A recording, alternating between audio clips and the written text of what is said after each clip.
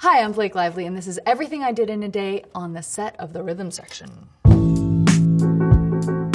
I play Stephanie Patrick, but I'm also known as Lisa, but also known as Petra, and that's what happens in like an assassin spy movie. You have so many different identities, and who is she really? From the time I signed on to the movie, just after I had my second baby, so I had 8 months to get in just like, pretty crazy shape, and that was rock climbing, and it was defensive driving training, and exercising, and swimming, and just like, I don't know, I just eat donuts now, I can't remember that. I block it all out. So on an average day on set, I probably woke up at 5 a.m., but mostly because I was doing mama duty with my girls, have breakfast with them, hang out with them, work out with them, because I didn't want to wake up any earlier. I'm not Dwayne The Rock Johnson. I had to just get some sleep. So I would actually wake up and work out with my girls. So I would sort of use them as weights. Instead of wearing a weight vest, I got to wear my children. So after working out, I would eat some sort of steamed spinachy, something healthy with like a poached egg, but I would always have these cookies.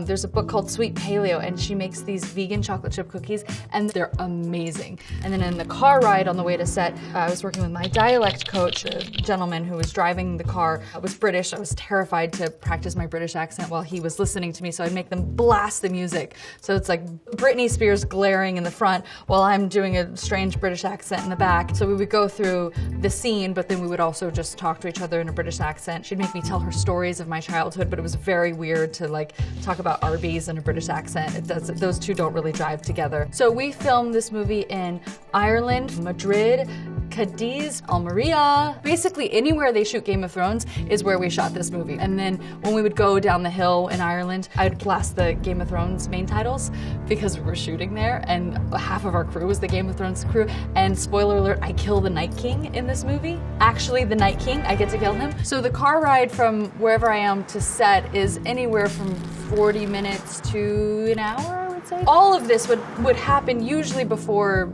7 a.m. I'd get to set, sit down in hair and makeup. I really didn't want to cut my hair, but I was wearing wigs, basically pixie cut wigs.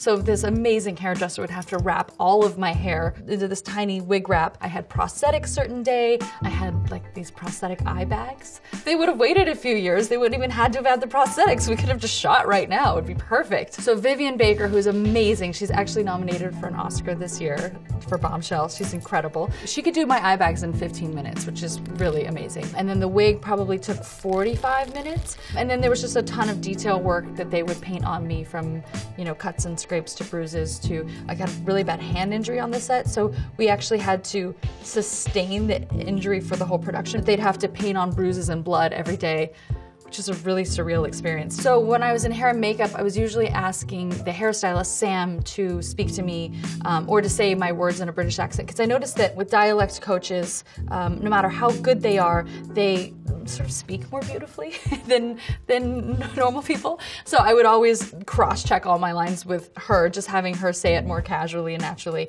making our poor hairdresser be a secondary dialect coach for me. It was when Taylor Swift's Reputation album came out, so there was a lot of that blasting at all times. After hair and makeup, go into wardrobe. Where we were shooting was so freezing that I had just so many layers of wardrobe. It was insane. And heat packs. Oftentimes I'd have to take off my clothes again because I'd get to set in Jude Law and I would be wearing the same outfit.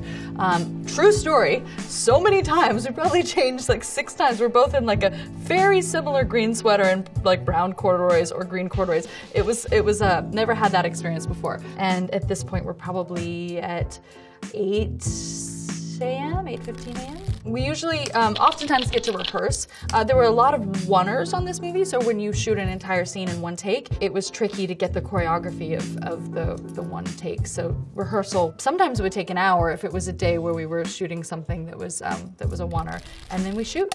When you do one take, you're shooting one take all day long. So the car chase was one take, but we shot it for almost a week. What's special about this car chase, and I've never seen it in a movie before, you're in the car with me the entire time. So you are trapped, you're experiencing it as I am, rather than all these shots where you're seeing this cool driving. So it's really intense and scary, and our DP was trapped in the car with me. Our focus puller, who's making sure it stays in focus, is basically in like a luge situation, but he's strapped and he's in the trunk. He looks like a hostage, but he's there trying to pull focus while we're driving, pretty nutty.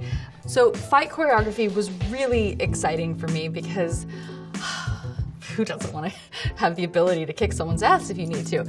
If you need to, there is a fight that's one shot, which is especially tricky because you have to get the choreography exactly right and go hard enough where you're actually hurting each other a little, but not too much. And it's 2 actors. You can't switch out with stunt doubles when it's 1 take and 2 actors. So Jude and I did that together, which is where I hurt my hand. We shot something that we call French hours, which is when you shoot a continuous day so you don't take any lunch breaks. The reason you shoot French hours and you don't break for lunch is because when you're dependent on the daylight, you have to shoot through the day. So we shot from probably 8 a.m. until it was dark. Well, until I was rushed to the hospital. And then we were even shooting in a location that the bathroom was far away.